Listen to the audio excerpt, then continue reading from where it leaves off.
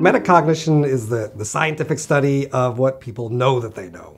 Okay. So with respect to learning and educational settings and things like that, there's this important question about how do you get kids to figure out what they've already mastered, what they need to work well on, what topics are going to be difficult for them by virtue of lack of prior learning, things like that.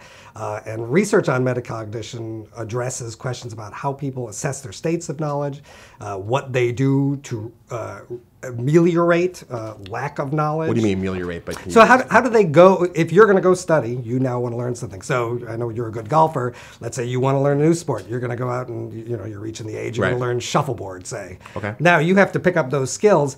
How are you going to go do that? You're going to go watch somebody? That's one thing you can go do. You can go to the web. You can read about those kinds of things.